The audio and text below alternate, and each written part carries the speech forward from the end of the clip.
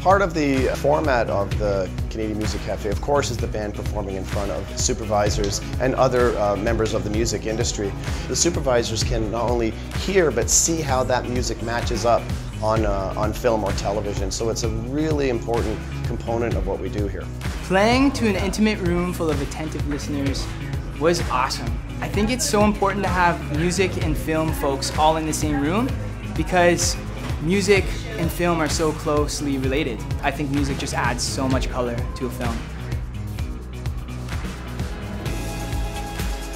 It's been really interesting to see the bands play their songs to a scene. As a music supervisor, that's something we do every day and is one of the most fun parts of the job, so hopefully it's actually been an interesting thing for the bands to see. I was particularly impacted by the Rose Cousins song. I forget the film it was over, but it was a really emotional scene and I got like chills, which is usually my definition of a good song placement. I love the song to scene experiment. I think it was a successful experiment.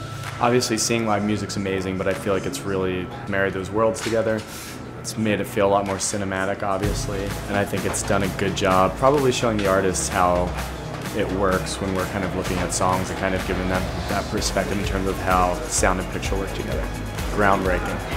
I think the idea of providing an event like this is great because it's so specific, and a lot of conference events can be a little more scattershot where it's just like invite a bunch of people into a room and see what happens, but this is like super focused. Everybody's really clear about why they're here and what they're doing, and you can count on shared goals.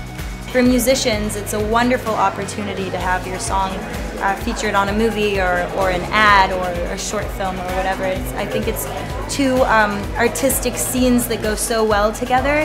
There should be more events like this because it's really cool to combine both. It's crazy how much sync can bring in a fan base that you never thought you would get, or ways in which they would never hear you play. They're all the way in Germany, you're in Montreal, and somehow they hear about your music on this show, and you have this opportunity to reach someone so far away, and it's pretty great.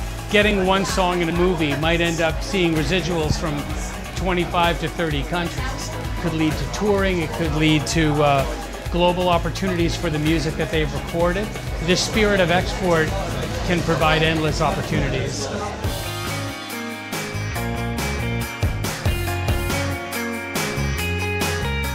The OMDC and the Canadian Music Fund are invaluable to us. We're really grateful to have them, and it actually makes us the envy of other countries who don't have similar support. The investment yields amazing results. What we want to do, what part of our mandate is at the OMDC, along with the Ontario government obviously, is to create jobs and opportunities and really kind of build capacity in Ontario companies. And some of the best stories that come out of the fund are from smaller companies, small and emerging companies, and our funding is able to take them to the next level, and that's really what the mandate of the program is around to do, creating revenues and jobs. It's a really cool vibe. It really is an amazing opportunity where we can just get together in a relaxed atmosphere and really enjoy the essence of the music and the artistry of the performers on the stage.